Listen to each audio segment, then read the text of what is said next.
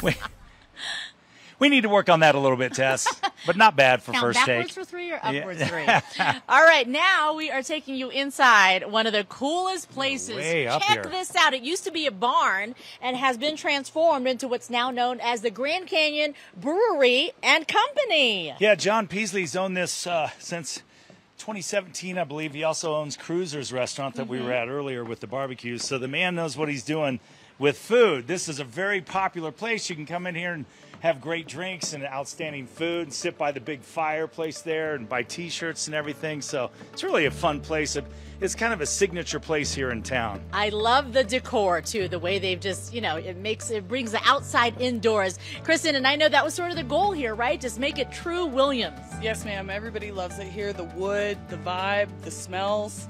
Yeah, generally people come from out of town and they really enjoy it. Before we get to the food, talk about the brewery, which is just next door. It's amazing what you guys do. It's a huge operation that we just got into. John purchased some really large vats this last year. If you have an opportunity to go back there and check it out, it's really cool. They're about 2 stories high. And the people that brew the beer just genuinely care about what they're doing. They put their heart and soul into it, and they give it their all. You have the list there on the chalkboard. I'm sure does it change every now and then? What's your most popular? Our most popular is probably going to be our prickly pears. We have a prickly pear wheat. We also have a prickly pear IPA that is very popular. Some of our seasonals do very well as well. There's some of the cans. Yeah. Yep. We have our beer, some of our beers and cans. We also do some canned cocktails, which people really enjoy. Nice. And then we have our core beers as well in cans. So people, when they come into town and they're camping, or they're out in the wilderness, they can grab a can, take it hiking, or they can go take it back to their campsite. Love Well, it. Kristen, talk about this food. It's just overwhelming. Should we begin down there with those tacos? You're not going to lose weight eating this food. I'll tell you that right now. The tacos are great. Our chef here, Edith, she puts a lot of pride and love into our food. She's now got a promotion. She's our general manager. She does great. The food's amazing. The pretzel with That's not big enough. I know. Right. When Oh I my first gosh. started working here, That's like I for a ate one family of of those almost 5. every day, and I think I gained 20 pounds. So Okay, look at the size of my hand next to this pretzel. it'll easily feed 2. And it's served with our homemade beer cheese and some mustard. The pizzas are all hand stretched. We make dough in house. They're amazing. I want one every day if I could. And then we Nice have salad. some healthier options. We've got our salads with the shrimp and the grilled pineapple on it, and burgers. So we have a lot of really amazing food. And then Can't go that wrong with the burger burger. with an onion ring I on know. top. Oh, That's wow. not a small onion ring, is it? No. And they hand bread those. Those are hand breaded. We don't buy them. It is a whole experience when you come here. The upstairs alone is just gorgeous up there.